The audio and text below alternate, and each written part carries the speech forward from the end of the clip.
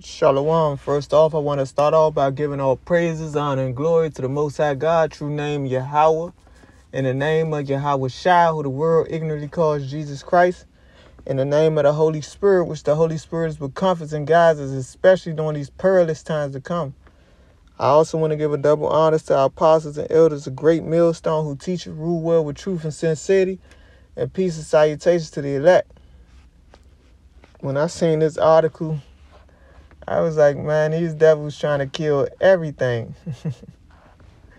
And as you know, when you're in this truth, you understand that the devil, well, when you're teaching 100% truth, that was taught from us, from our elders and apostles, a great millstone, down to the men that teach the same doctrine, you come to find out that these devils, which is the so-called white man who forefathers Esau, Edom, like I said, is really the devils. They bloodthirsty. And they ultimately saying like they just about trying to kill everything. Like I said in one of my other videos, like the scriptures say, if the Lord hadn't shortened the days, there'd be no flesh to be saved. And that can include them, the devils them damn self. They would self-destruct themselves. But like I said, I seen this article. It says Democrats to introduce pet tax for citizens who refuse to euthanize their healthy pets.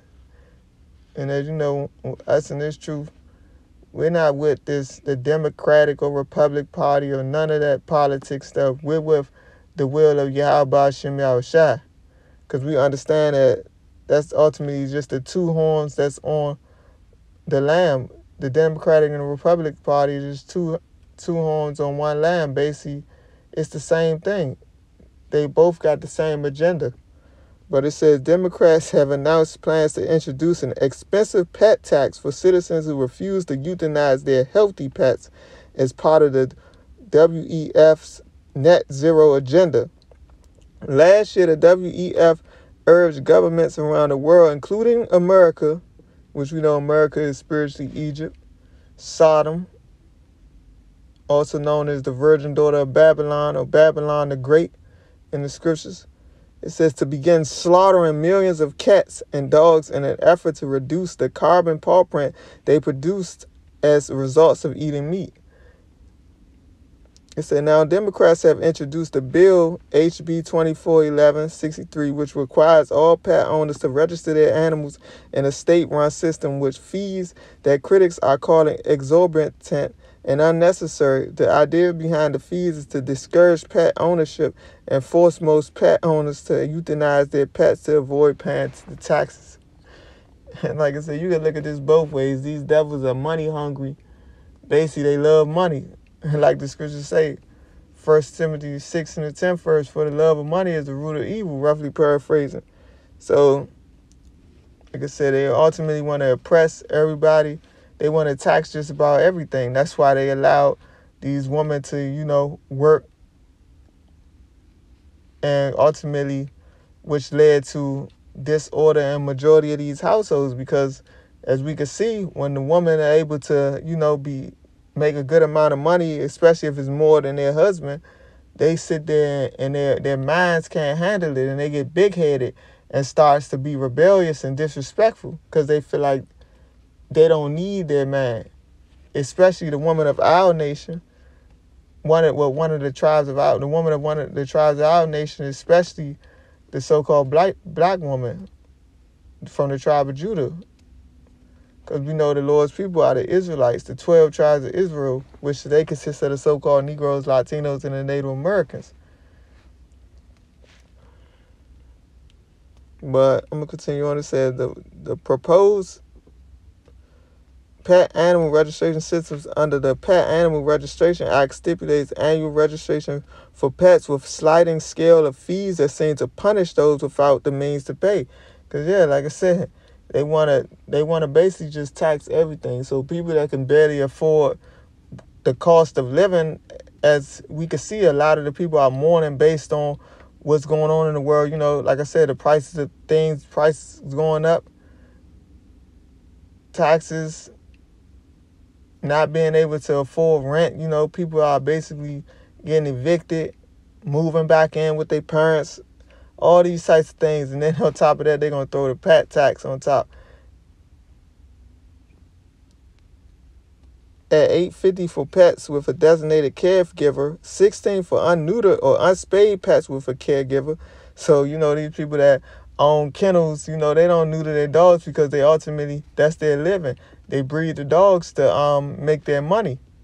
So now they're going to get taxed because their animals are unneutered. And of a healthy 25 for pets without caregivers.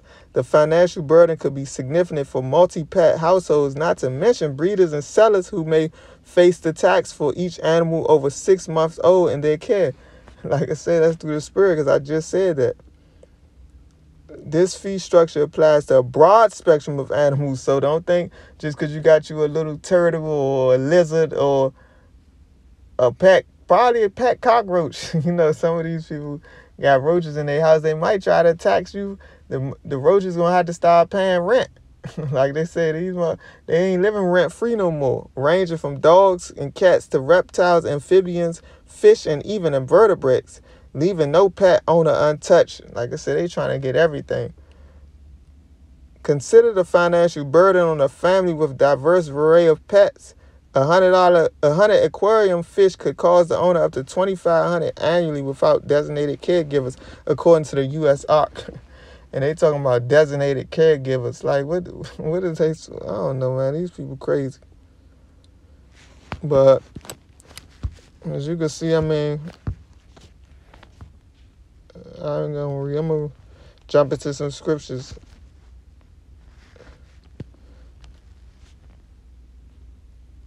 Because you and Job talk about these devils. These devils is crazy. Job,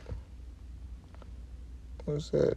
Job 30. And I'm going to start at verse 1. It says, "But now they that are younger than I have me in derision, whose fathers I would have disdained to have set with the dogs of my flock." So, as we know, Esau, Edom is likened to children. Like it says in Ecclesiastes, the 10th and the 16th verse, "Woe to you when your king is a child." So ultimately, they're like children that's unsupervised and able to play around, with fire. And what we know that's going to lead to, ultimately, them possibly getting burnt. But that's ultimately what's going to happen to America, the great horde, like I said, that rides upon the beast. The NATO and the EU, the system. Now, this whole system is going to be destroyed by thermonuclear fire, by them ICBM missiles. But it says, what it said again, "I would have disdained to have set with the dogs of my flock." Because you can't even trust these people with animals. That's how serious, that's how crazy it is. They be practicing, bestiality, all types of wickedness. Job said he wouldn't even would have disdain to have set with the dogs of his flock. No, that's crazy. But like I said, even the animals gotta fear these devils. Bad enough the people already do. Well, not actually fear them. Because ultimately we fear Yahweh Ba'ashem Yahushua, the ones that's in this truth, the hopeful elect, the ones that's praying to be delivered during the destruction to come, when this kingdom does get burned with fire, which the elect is is going to be coming out of the nation of Israel, which today consists of the so-called Negroes, Latinos, Native Americans, and the Israelite foreigners that look like heathen but are not heathen, because their father seed line traces back to one of the 12 progenitors of the 12 tribes of Israel. 1/3 of the nation of Israel will be delivered. 2/3 are going to be likened unto heathen because they're not going to receive this truth. But I'm going to go to Proverbs chapter 29 and verse 2. It says, "When the righteous are in authority, the people rejoice. But when the wicked bear rule, the people mourn." And like I always say, that's the people that's mourning. And that includes ultimately the animal and all forms of life. The earth is mourning because these devils are in power.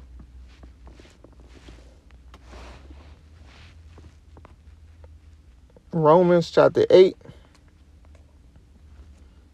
And I'm going to start at verse 19. And I'm going to read it in the NLT. It says, "For all creation is waiting eagerly for the future day when God will reveal who his children really are. The nation of Israel. Against its will, all creation was subjected to God's curse, but with eager hope, The creation looks forward to the day when it will join God's children in glorious freedom from death and decay. For we know that all creation has been groaning as in the pains of childbirth right up to the present time. So ultimately, like it says, the whole creation, basically all creation are mourning. Like I said, these devils are coming for the animals. They coming for the animals. They coming for the people. They coming for anybody that's outside of, I guess, their personal selves. And I'm talking about the ones that's in rulership, the elite. The elites that's in rulership. Job 9:24. Matter of fact, since I said it, Job 9:24. I think I'm going to bring this out damn near every lesson. The earth is given into the hands of the wicked. And when the Bible talks about the wicked, that's talking about the so-called white man. Like I said, who forefathers Esau, Edom. And specifically, we're talking about the elites. Not your average day Joe at the Starbucks drinking coffee with you. We're talking about the ones that you don't see. The ones that's not paying taxes. The ones that control the money. That's what we're talking about. The one who makes the moves. He covereth the faces of the judges thereof. If not, where and who is he? But, like I said, that's why we're waiting for the kingdom. Once the kingdom is established, everyone is going to be rejoicing. But we understand that after the 1,000 year that east of slavery that the heathen are going to be in, you know, our enemies, the other 17 nations, Esau, Edom is going to be rounded up and exterminated.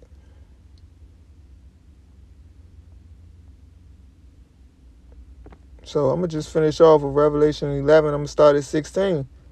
And the point is in 18. And the 24 elders were set before God on their seats, fell upon their faces and worshiped God, saying, We give thanks, O Lord, God Almighty, which art and was and art to come, because thou hast taken to thee thy great power and hast reigned.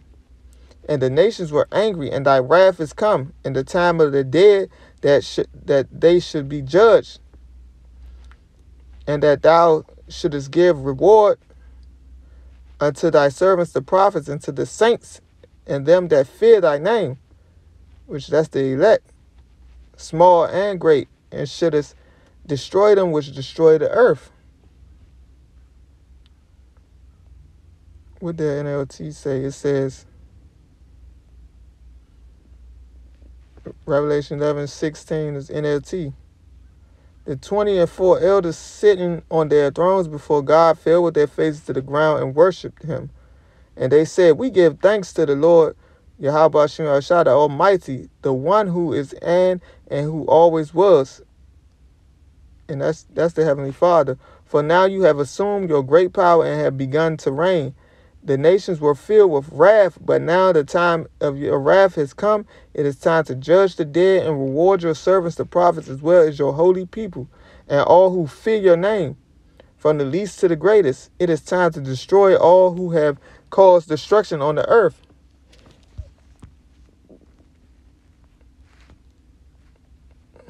And like we see, it says the World Economic Forum urged governments around the world, including America, to begin to slaughter millions of cats and dogs in effort to reduce carbon footprint they produce as a result of eating meat.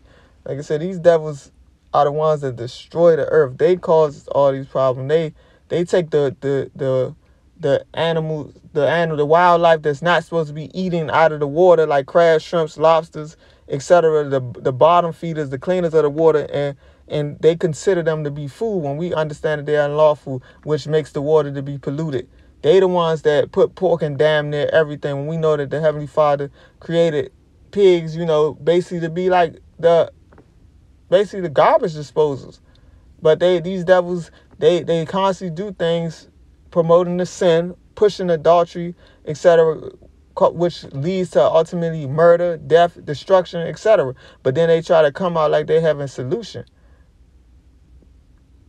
but they're the ones that's causing the problems. Just like this war, World War III. These devils control both. They control both sides in the war, but they try to make it seem like, it's two against the other. But ultimately, the ultimate controller of all, who's running this movie in general, is the Heavenly Father through His Son, Yahweh Shem Yahushua. So you can't get that twisted. These prophecies going to come to pass. And that's what we waiting for. All the prophecies to come to pass. And like I always say, for these devils to push that mark of the beast, the RFID microchip, and make it mandatory. And that's when we understand and we'll know that who's the Heavenly Father's and His Son chosen, the elect. And that's what we're waiting for. And we pray that we're part of that number to be delivered during that time to come when all hell breaks loose. But that's all I got. Shalom.